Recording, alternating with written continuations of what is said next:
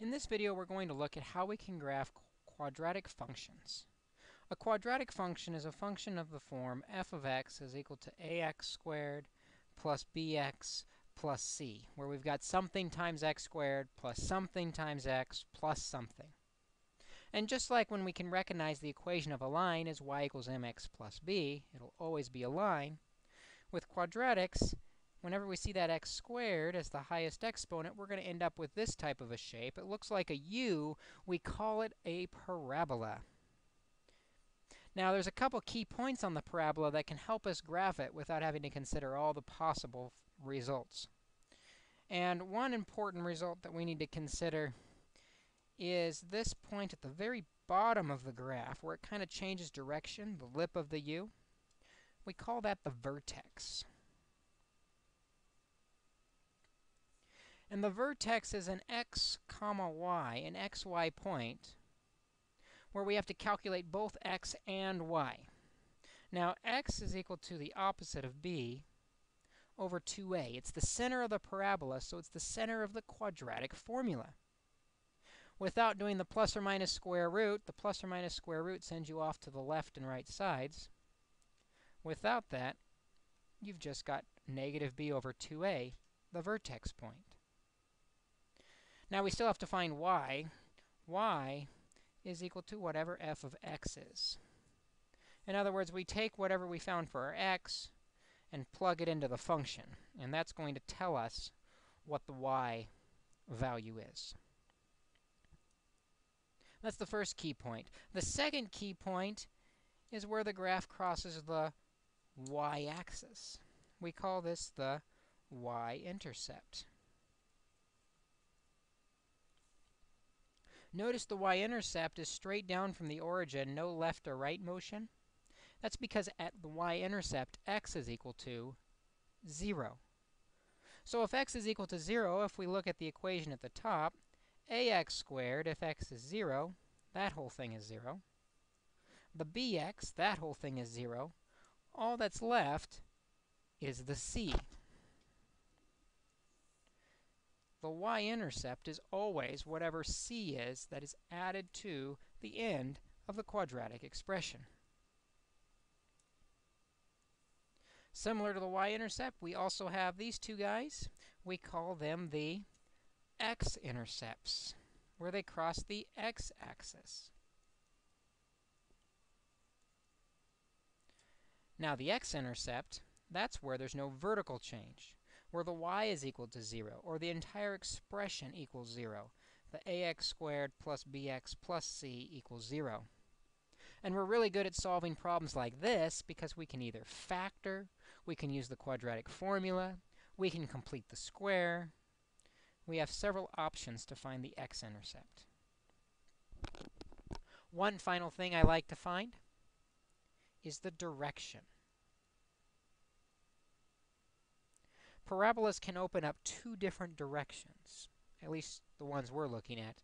A parabola can either open vertically, like the picture I've got to the left, but it also can open upside down the other direction.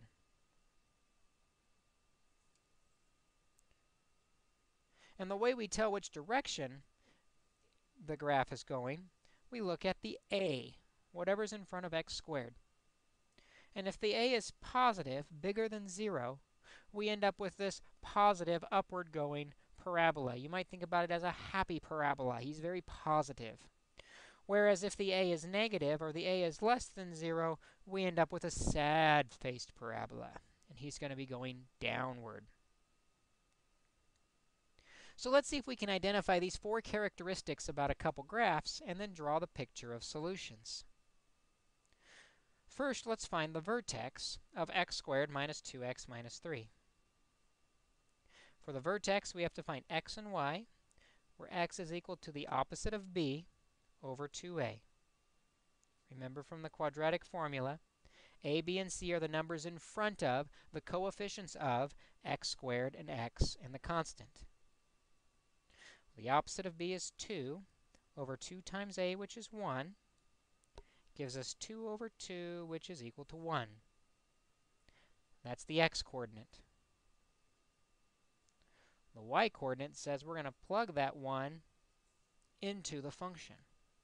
So now it's 1 squared minus 2 times 1 minus 3. So y is equal to 1 minus 2 minus 3, or y is equal to negative 4. The vertex as a point, x comma y, for this function is 1, negative 4. Let's go ahead and put that on our graph. Right 1, down 4.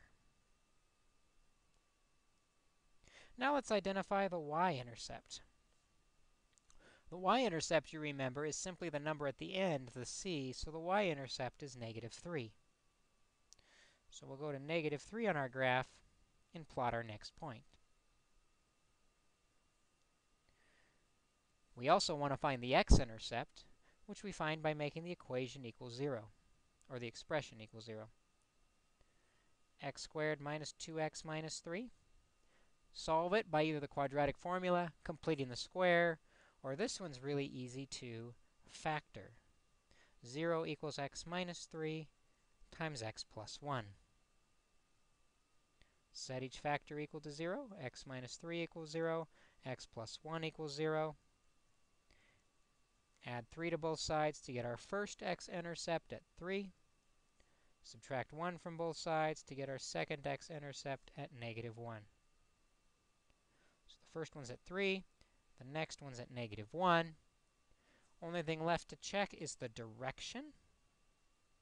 And because the a squared is, or the a is positive, we know it's going to open up as a positive happy parabola. And sure enough, when we connect these dots on this graph, we do end up with that positive shape of our parabola. Let's try and graph one more. With this second example, finding the vertex first, we have to find x, which is the opposite of b, negative 12, over 2a, 2 times negative 3. That's negative 12 over negative 6, which is a positive 2. So we'll plug 2 in for our variable. Say y is equal to negative 3 times 2 squared plus 12 times 2 minus 9. 2 squared is 4. 4 times negative 3 is negative 12. Plus 12 times 2 is 24 minus 9. And negative 12 plus 24 minus 9 is 3.